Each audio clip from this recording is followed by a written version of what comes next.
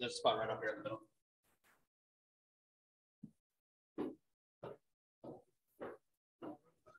Yeah, coach, you're right here.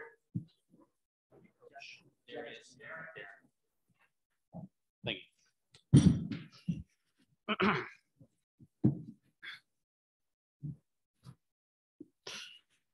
All right, we have UCF coach Johnny Dawkins and Darius Perry and Darin Green Jr.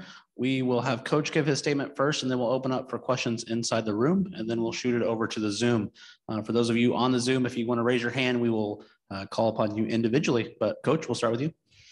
Well, I think it was a great game. You know, it's always expected when you're playing your rival, and we've had two really good games this year versus, you know, USF.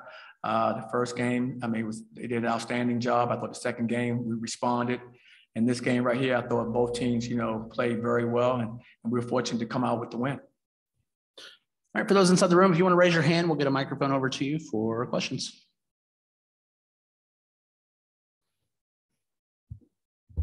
Hey, Darius, could you just walk us final possession where you hit that three to make it 60-58? Coach Dawkins just drew up a play in the timeout, and that was the shot I was supposed to take. And after the timeout, my teammates had confidence in me to knock it down. So that's what I did. What kind of adjustments did you guys feel like you had to do in that first half to come back and tie it up towards the end, get the momentum at halftime? I think we really emphasized on the rebounding discrepancy. You know, they were leading in the war on the boards early on, and then we had to fix that in the second half, and then also just getting stops. I don't think we were getting a lot of stops in the first half. The second half, we started to get 2, 3, 4 stops in a row, and that's what really helped us take the lead and break it open for a second.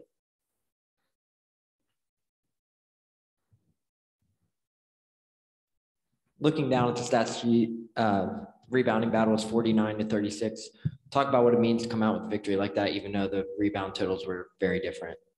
Well, it just showed our guys have a lot of heart. You know, I thought they kept fighting through that adversity. They kept fighting through the fact that they were relentless on the boards, and our guys just kept battling, and we made the plays we needed to make. I thought we were better in the second half, you know, rebounding the basketball, especially not giving them as many second and third shot opportunities. They had a few, but not nowhere as many as they had in the first half. So I thought we did a better job making that adjustment at halftime. And our guys just kept battling, but we knew the type of game it was going to be. I mean, UCF does a really good job. They're a big physical team, and they play that way for 40 minutes. So you have to embrace it, and you have to make plays. And I thought our guys did. Any other questions for the room? All right, we'll go to the Zoom. Trace. Coach, you had to grab your heart a little bit watching that last couple of shots by South Florida, a little deja vu from Sunday. What were you feeling there as you watched them take their shots? Exactly what you just said right there. Not again. But no, you know, you just want your guys just to be in position, try to challenge shots like that at the end. I thought we did, you know, and you never know. Sometimes, you know, guys will make shots, you know, under those circumstances. We're fortunate tonight where the 2 shots that they had, they didn't go. But I thought our guys played their hearts out, and there's no better way than winning with a defensive stop to end the game. And I love our guys for that. We talk about that all the time. You know, we want to win on defense. And that was a chance for us to show that we could do it, and we were able to accomplish it. A question for Darin. Darin, you had 11 first half points. No points in the second half. What changed defensively from South Florida in the second half on you? They definitely started top blocking me, not allowing me to come off screens, which I have to do a better job of that, you know, set my man up and things like that. But, you know, we got depth on our team that, you know, they made up for it on the offensive end. And Darius, you split with Memphis this year. What is this team, your team, going to have to do to come out with a victory on Friday night? I think we just have to play harder than them. I think they're a really scrappy team that plays really, really hard. And it's going to be a war who plays harder that's going to decide who wins the game. So I think that's all we have to do is play harder and smarter than them. Thank you. All right, Eric Lopez. For Darin and then Darius, talk about Mbake and the impact he had inside. He had 5 blocks, 8 rebounds. How big is it to have a guy like that behind you to clean up any guys that might come to and challenge the rim? Mbake is a big part of our team, especially on the defensive end. You know, we get beat off the drive, but we almost don't worry with Mbake down there because we know, like you say, he had 5 blocks a day, and he's done it multiple times for us. So, you know, it's good to have Mbake down there. I think the same thing. He's a huge part of the team. He makes a big impact when he's on the floor. He does a lot of things that may not even show up in the stat sheet, honestly. So, you know, it's a blessing really to have him on the team. I think he's one of the better bigs in the country defensively. Darius, you got a couple baskets early in that second half. Did that get you kind of going your rhythm there in that second half offensively? It was the stops for me. I like the defensive end, and I think we played some really good defense that led to me to be able to get those buckets early in the second half. Coach, you had 7 turnovers in the first half, but only 3 in the second half. Was it just a case of the guys, you know, settling down after a first half, playing that first game of a tournament, or what changed there to protect the basketball in the second half? You know, I think that was it. You know, I thought some of the turnovers we had, they definitely were unforced. I thought we were kind of rushing. We were forcing some situations out there on the floor. We weren't letting it come to us. I thought in the second half, we kind of let the game come to us. So the ball flowed a little easier. Guys weren't pressing with the basketball to make plays. And I think we had a better rhythm because of that. Quick turnaround now. You got Memphis you're familiar with. Take us through the process now between now and tomorrow and getting ready for Memphis. Well, the first thing we want to do is have our guys get off their feet.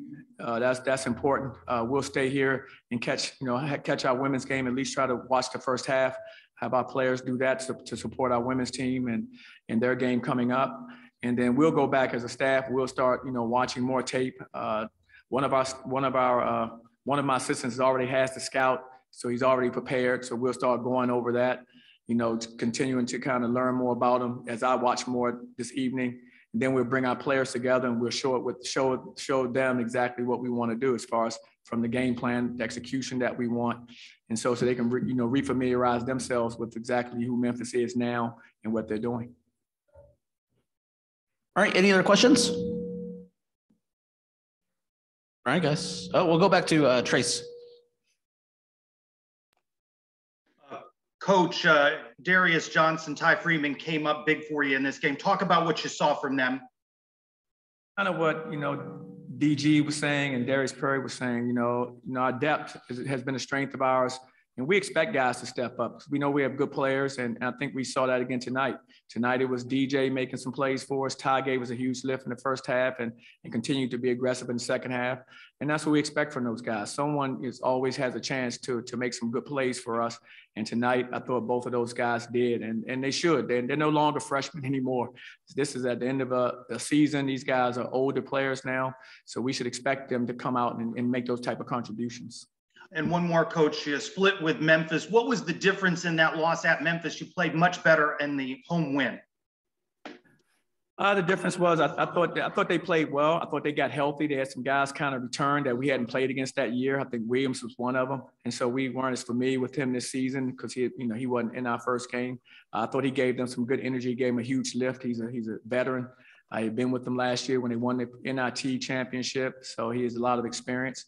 And I thought he gave them a big lift. And so now we're more familiar. We'll familiarize ourselves again. I said more, we're watching tape in our preparation. But they're a very good basketball team. They're experienced. They play well. They have a lot of talent. But so are we. And we're excited about the challenge of competing against them tomorrow. Thank you, Coach. All right, one more question for the room. You talk about depth, and you're going to need everybody against Memphis. What's the status of Mahan for tomorrow?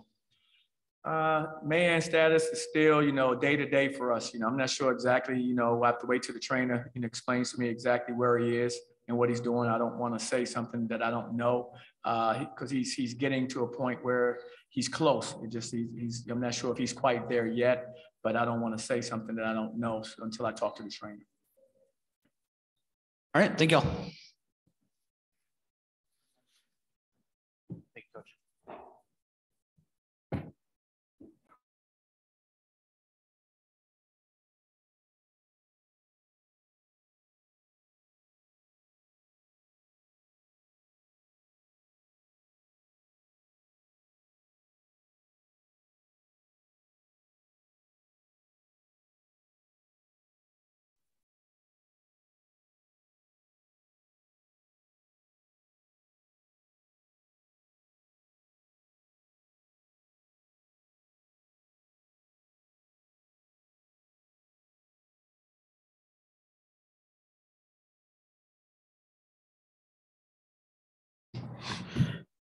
All right, we have South Florida coach Brian Gregory, sophomore Russel Tchewa, and freshman Caleb Murphy.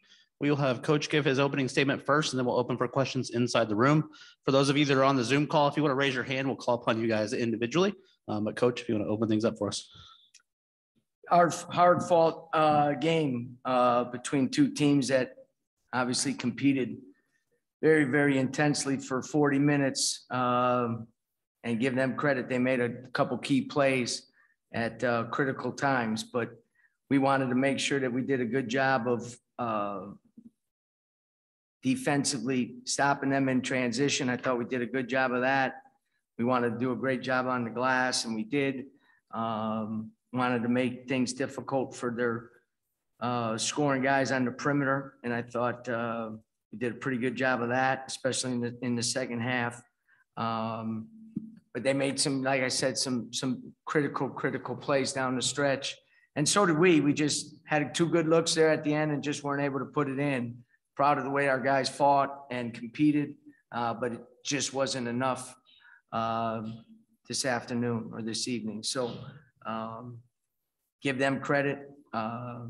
Obviously, some of their players, as I said, made some big plays for them. But I thought our guys fought and competed and did a lot of good things. Both these guys played very good games at 15 and 8 for Caleb and a double again for Russell. Just really 2 guys that have really blossomed and had great years for us. All right, questions from inside the room? If you want to raise your hand, we'll get a microphone over to you. Coach, could you walk us through that last play? Obviously, the 2 looks for Corey and 1 for Javon. Just tell us what the play call was and how the play panned out. Yeah, with only being down 2, we just went to spread the court and put the ball in Caleb's hand, and he made a great decision. He draw 3 guys to him and kicked it out for a really good look for Corey. He had just made a 17-footer from that same spot, and just kind of rimmed out, and then great effort and intensity on the glass there to tip it out. Russ was in there banging. We tip it ball out, and Corey made a really good play in making an extra pass to Javon, who's hit 2 or 3 of those similar shots, game-winning shots. And it was right there, and unfortunately just not able to get it done. But I thought our guys, in the possession before being down 3, we didn't need a 3 on that one. They executed really well. Caleb got to the basket, had a good look. And because of the penetration, the help came over that led us to getting an offensive rebound and a putback. And then you're in the foul game, they miss one, and then you have a chance to tie it, or in our case, we had a chance to win it on 2 pretty good looks. So as we've noticed over the season, the team sometimes struggles coming out of the half to kind of match the pace of the other team. After those first 4 minutes, you guys kind of responded, 3 consecutive baskets made. Could you tell me how you thought the team responded to something that's become a pattern over the season? Yeah, I thought that there was a little dip in our defensive execution to start the second half. And again, and we talked about it, and the guys really responded because we weren't scoring. I thought we had to dip on the defense. And then they kind of regrouped and did a very good job after that of making sure that we were still playing our defense. Again, you out-rebound the team 49-36, and you hold them to 36% from the field. Now, they did shoot 10-22 from the 3, so it was a 3-point shot again that was the difference in the game. And we gave up, 2 in the last 4 possessions of the game. Johnson hit a big one at the top of the key, and then obviously Perry hit the one on the right wing. So I thought, again, our guys responded. We were down 6 or down 7. We got multiple stops in a row and got some transition baskets as well. And again, just the fight that the guys had was impressive.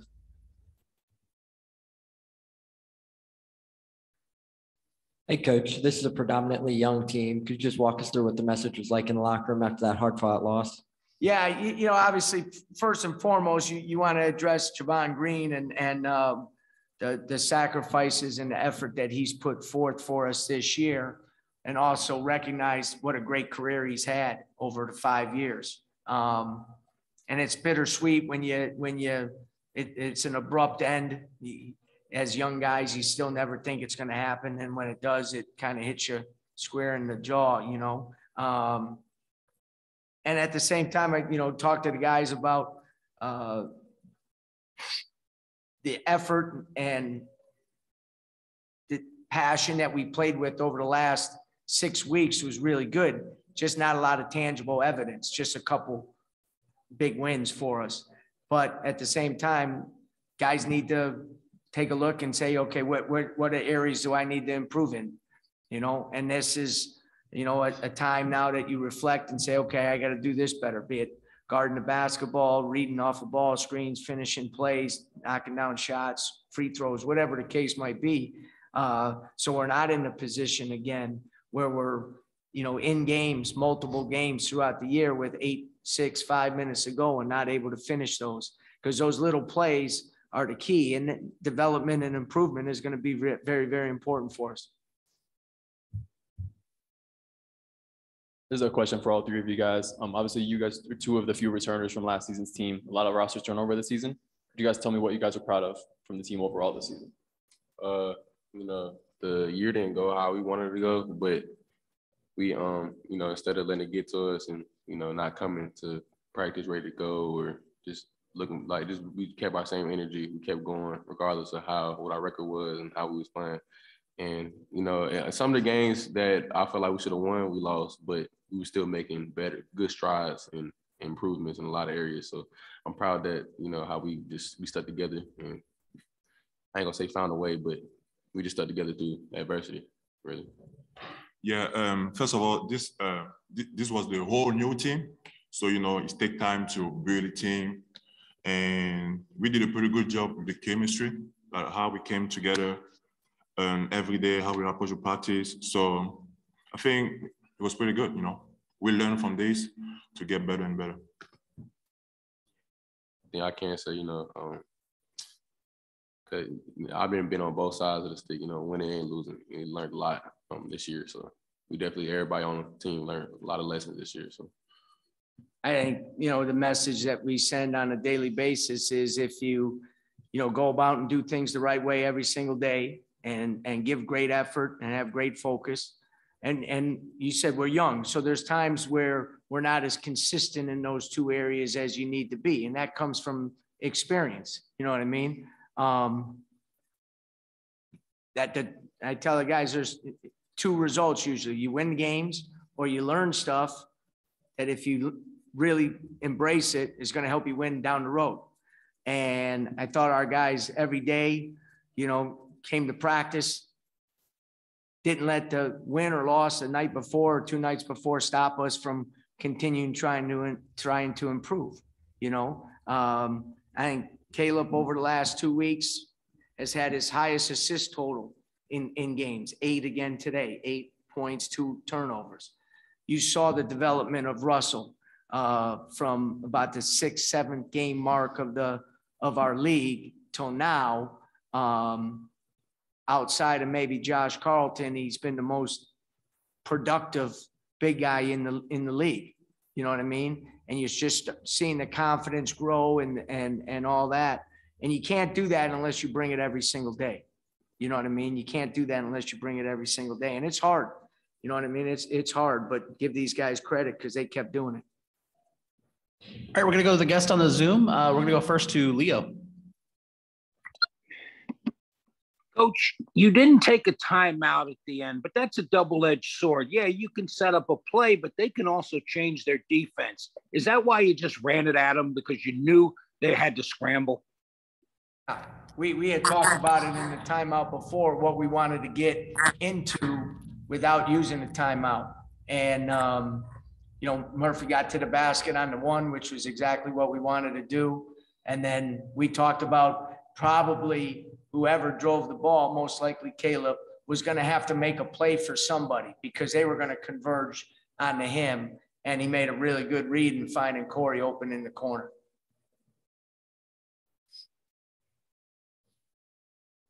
All right, other question, Leo? It muted for a second. Not hearing you, Leo. Coach, this game is a microcosm of your season, isn't it? Yes, you know, we fought, we scrapped. I thought the last 3 or 4 possessions in the first half hurt us a little bit, you know. But the guys bounced back and kept fighting. Again, you can't give them credit for, you know, making the threes, but our overall defense, you know, you can't complain about an effort and a fight if you hold a team as potent as they are offensively to 36% and you out rebound them by 13. You know, one of the things that we got to, Leo, get much better at is we had 17 offensive rebounds, but only sent 10 second chance points. We got to turn our effort, and this is what you know, kind of what the point you're making. The effort and the attitude that we approach things with didn't always create tangible results. 17 offensive rebounds for only 10 points. They had 7 offensive rebounds, had the same amount of points. So, you know, we give a great effort, but now we just need to finish some of those plays, and that's the next step for us to take. All right, we're going to go to Will Turner. Hey, this one's for Caleb. On Darius Perry's last 3-pointer, it looked like Jameer kind of got lost on a screen, and I saw you had your back turned to the play until the very last second. If you could walk me through kind of that last screen for Perry when he made that game-winning 3. I was kind of just trying to focus on the ball, trying to be in the help at the X, you know, in the middle. And at the last second, I seen him set that flare screen for Perry, and he shot it out. I ain't gonna say I knew it was going in, but I was just like, damn. But so simple mistake. And you brought up a great point about being on the, you know, both sides winning and losing. You won a lot of games during your time at Grayson High, and you know, for you, just if you could expand kind of on those lessons that you've learned being on the other side of that and what it takes to, you know, build resiliency and things like that to be a better player. One thing I can say is that honestly, I don't even know. I'm sorry. My head, I'm sorry. I got you, Caleb. And Coach, one for you. Obviously, just you know, not the year that you wanted to have, but just with so many new guys, what's just your ultimate biggest takeaway from the year that was? I think, again, in this in particular with the, you know, you look at the non-conference schedule that we put together with some of the teams that we played, obviously Auburn and Florida and BYU and Wyoming and you know, you had a pretty tough non-conference schedule. And obviously this league, as I always say, never gets enough credit for anybody to be talking about Memphis, Houston, or SMU not being securely in, just hasn't watched not only our league, but the rest of the country play, because those 3 teams are definitely NCAA caliber teams. And not only that, those 3 teams are all capable of winning multiple games in our league. With that being said, it is a difficult league not to have multiple upperclassmen that have played years in your program. And we're going to have to make sure that as a program, we understand that. But in this day and age, sometimes it's going to be difficult to do. Just have that upperclassmen that have been through the battles with you and know exactly what needs to be done. So I thought, you know, the fight was there, but at times the experience and the understanding of, you know, critical plays, just because there was a lack of continuity and senior leadership and upperclassmen leadership, guys who have been through those battles before. You know, last year was a very abbreviated, not only practice, but regular season schedule when you lose 35 days in the middle of the year due to a COVID pause. Both these guys were obviously, their development and their experience was greatly impacted because of that. But it is something that teams are going to have to look at and go through right now. And hopefully we'll be able to build on some of the things that we did well and you know, become that team where these close games that we have not been able to finish next year you're able to finalize those games and make the plays. We call them winning plays. We call it winning time, the last 8 minutes of the game. You got to make some plays during that time. And we've made some, but we just have not made enough. Thank you. All right. Any other questions? All right. All right. Thanks, guys.